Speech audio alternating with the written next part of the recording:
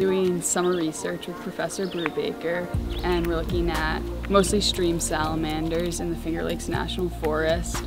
Primarily, we're looking at northern duskies, Allegheny duskies, spring salamanders, and two-line salamanders, but then we've also seen some red newts, some red-backed salamanders, slimy salamanders, and spotted salamanders.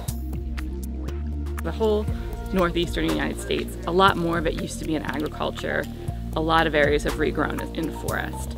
And I think one of the questions is, are these areas that have regrown, are they still providing all the ecosystem services as a regular forest? And I think it could be really good news if we find that, these areas that were agriculture are supporting a full range of species, including stream salamanders. Actually, summer research is one of the reasons I chose to come to HWS, so I'm really happy that we've had the opportunity to do it. It's definitely a really cool experience to be here for the summer, get to do something that helps you career-wise and get closer with the professors. Definitely good connections and a good experience.